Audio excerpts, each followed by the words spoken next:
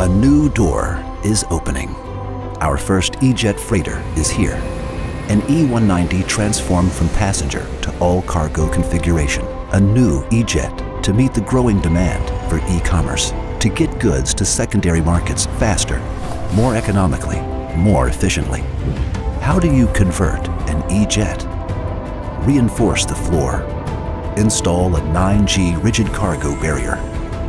Install a new cargo loading system that accommodates industry-standard ULDs and pallets.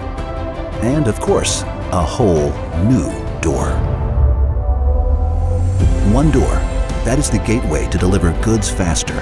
A new door to new markets around the globe. The E190F, a new door to accelerate business opportunity.